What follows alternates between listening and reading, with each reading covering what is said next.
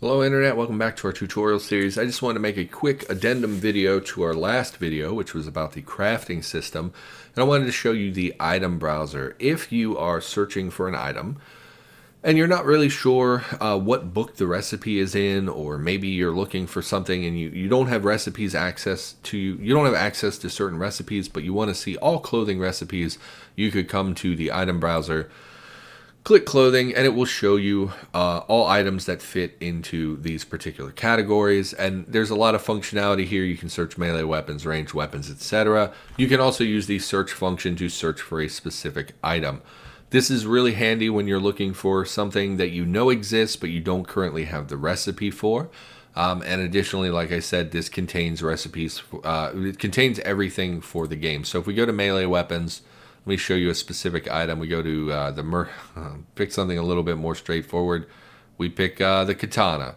Okay, this opens up the entry for the Katana that we would see in the game. You'll see its list of volume and the weapon damage and all that good stuff, as well as the description.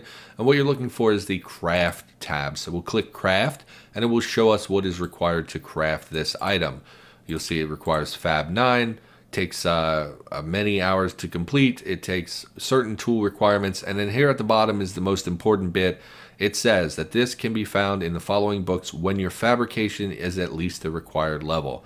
It is the Swords of the Samurai book contains this recipe, and in order to get access to this recipe, it will require level 8 fabrication.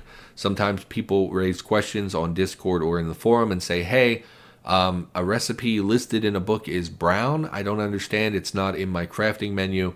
What that means is that you have not met the skill requirements to read that and learn that recipe. Some books have recipes that require a different skill than the book is listed as. So for instance, Swords of the Samurai, this book raises fabrication, so it makes sense that it requires level 8 fab. However, some books, like let's say I think the do-it-yourself mastery book, the DIY compendium, or whatever it's called, raises fabrication, but some of the recipes in that require a certain level of mechanics in order to get access to the recipe. So even though that book might say takes you to level 5, you would think, oh, well, that means I can learn every recipe in it. No, sometimes that requires you to learn a different skill, and so searching for that recipe in the item browser can let you know that. If we click recipes, it will tell us what this goes into.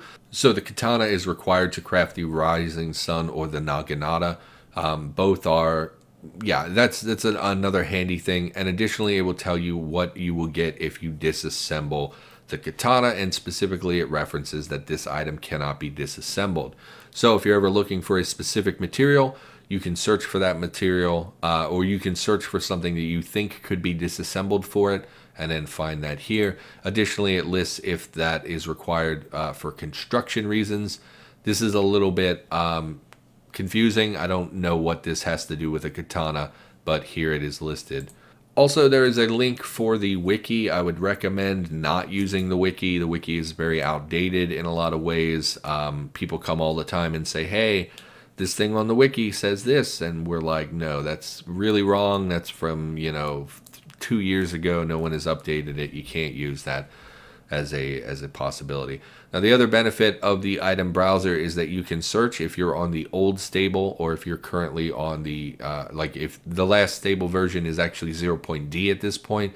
It has not been updated to have a 0.D stable, but we can click the experimental and it will show us the current experimental. I am unsure of how much this will be updated for 0.E, but the experimental, I believe it always pulls directly from the game files on the current installation, so this gets updated automatically as things change in the game. So I wanted to give a shout out to the item browser. It is very handy for recipe based stuff when you're trying to craft things. I will link this in the description down below. Additionally, I will try to remember to link that in our crafting menu tutorial video as well. For now, that's going to do it. Just wanted to make a quick video about this, and thanks for watching. I'll see you next time.